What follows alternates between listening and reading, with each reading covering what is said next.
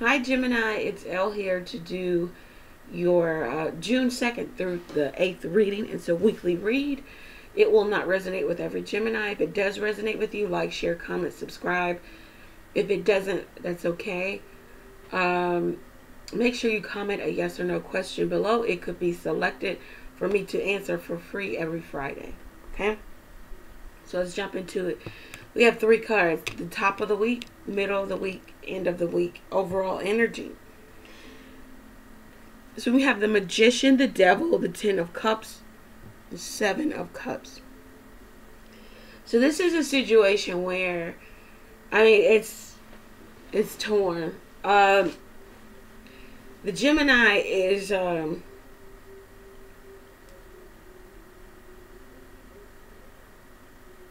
the Gemini has the idea of how a marriage or commitment should look, but that's not how it is. In this, I'm speaking to my committed and married Geminis. In this marriage, in this commitment, there is lust, there is lies, there's deceit, and that might be what keeps you guys together.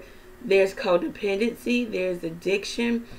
There is someone who is not good for you, or vice versa, who you feel makes you very happy, who you have a commitment with, who you both have made obligation to. There is someone who keeps options open. There is someone who makes promises just to break them. There is someone who is a cheating spouse. This could be you, Gemini. This could be the other person. There is just an overall ill marriage. If something is ill, it can be healed, right? It can be repaired, or it can be fixed or healed. There's an ill marriage here. Maybe some of you feel you married the wrong person, or you made commitment to the wrong person. There are now children or other obligations involved in this commitment. Some of you, you feel this way, or someone feels this way about you, or it's mutual. There are, there's just a feeling of discontentment, boredom. You're at a place of wondering, of not being happy with what you've created with a certain person. There may be some manipulation here. There's like lower vibrational energy within a dynamic. There may even be separation. For some of you, you're separated from someone and you're contemplating, is this the right person? Or they're asking you that. Or not asking you, but they're asking themselves that about you. You guys, there's a likeness or even love there, but at the same time, there's other people talking. And then there's also your own talk in your own mind about, is this the best option in person to date for me?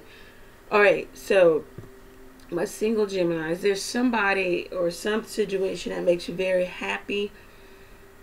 You fantasize about this person, you think about them. You may be a little emotionally torn in regards to how to get back with them. You have the idea of wanting to reestablish. You're trying to use all measures in regards to try to get what you want with this person or out of this person. Ask yourself, is this a dead end road? Everybody's been getting the Devil. So the Devil is about entrapment, enclosed, doing something that is going to get you nowhere. It's no good. It's a no-go. So you have to ask yourself, is going back to, or allowing person to come back to, is this good for you? Or is this a dead-end street? Will you be sacrificing, doing all of the work, the only one giving, to have nothing gained here? Will you feel entrapped, enclosed here with this person? So many questions to ask with the devil. The devil is so much about just lower vibrational stuff, things that just are not for you, but it makes you happy. There's a level or an element of happiness in regards to dealing with a particular person. Could be a Capricorn, could be a Gemini or Aries. It could be anyone. If the shoe fits, it fits. There could be strong sexual energy between the two of you. Like I said, a lot of lust here.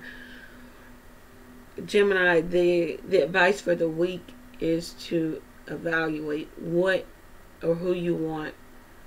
What's the end result? What's the end game here? Because the devil is about dead ends. Okay? Alright, Gemini, if you feel like this resonated with you, for you, then go over to the website. You can book your own reading, just like this, a 3-card spread that will give you a bit of clarity about your situation. That 3-card spread is $6.66. We are in the 6th month of the year. The 666 is about conquering the devil energy, making a choice. The 6th card is the choice, a life-altering choice. To go on a new path or a new route, hopefully, or the route that best suits you, conquering that devil energy. Okay, so Gemini, all links are below. Know that I am praying for you. Pray for me as well. Take advantage of that reading. $6.66. All right, bye guys.